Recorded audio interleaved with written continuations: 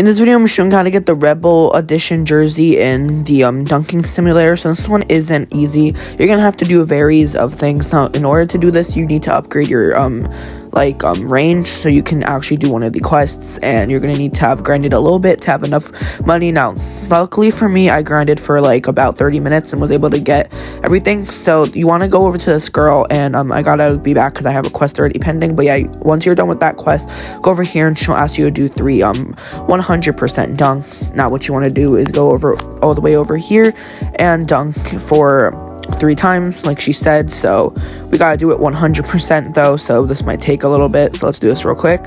You want to just do it as 100%. It can get very annoying at times, and I'm not gonna I have music in the background, but I'm not going to make it just so you hear the music and me grinding. I'm just going to talk and explain what to do. So it's kind of just I have to basically do this on my main, which makes it annoying because then I have to actually grind again. So this is going to be fun to do on my main when I get my account back on Friday. But yeah, we have 4 more to do. Let's hopefully we can get it soon, because this was at the beginning when I didn't really play this game. But yeah, now that we have our first quest done, you want to head back over to the girl and press done on the quest and go all the way back to her, and she'll give you another quest. There's about I think 10 quests or more, maybe a little less. Destroy a limited time hoop. So you basically need to go to one of these stadiums, and over there, as you can see, there's a limited time hoop. You basically break it by getting a certain amount of jump power, and once you do that and you dunk, it should break it. And I was able to get some perfects, which if you use perfects, then you can get it done in 3 tries, and if not, maybe a couple tries.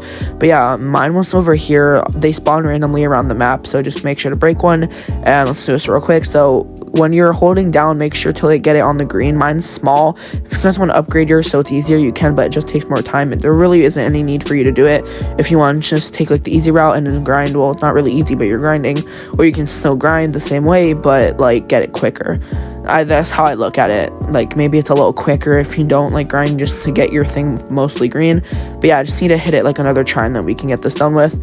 And our second question, I'll be finished. Press done and go all the way back down here, and let's go back to this girl so she can give us our not last quest, one of the new quests that we need to do. There was one of them, the hardest one in my opinion would have to be the 60 feet or one, because you have to buy a bunch of range so you can actually get it, which costs a couple thousand. So that's what you need to grind for. So yeah, we have to now do 3 from 60 feet. So I actually cut the video so I can grind some points so I can do this. But yeah, you basically need to grind so you can do what I did, but I already did 2 of them, so that's why I finished mine instantly. But yeah, once you do that quest and I've grinded a little bit, go back to the girl and she'll give you another quest. Our next quest is to collect 10 season orbs. I'm once again going to cut the video. These are the orbs. This one took about 3 minutes, maybe a little more, because you have to wait for them to spawn in. It's really annoying. But yeah, let me cut the video real quick. Alright, now that we're back, I was able to complete the quest. My last one's over here, so let's go claim it. And then, yeah, that's how you get all 10 orbs. You basically just go around the map, press done, go over to this woman, and she'll give you a couple more quests. Now, you need to buy a new season shoe. To do this, just follow the arrows that they will be given to you. You need 2k, money in the game, and you need to buy a shoe. I think we all get the pink shoes, and they're honestly really cute. I really like the shoes. Pink's my favorite color, so this works out perfectly. And just buy those so you get your quest done with, and then go back to the girl and do a dunk on fire. To do this, it's really annoying. You need to get 8 dunks in a row, 8 or 7 or more dunks to go on fire. So it's really annoying. So yeah, I recommend trying to get 100, but if you keep dunking, it still counts as one, but 100 would probably make the rate go faster. But yeah, this one took quite some time because it was really annoying, and I didn't really care or like it too much. So yeah, it was kind of annoying, but I got through it thankfully.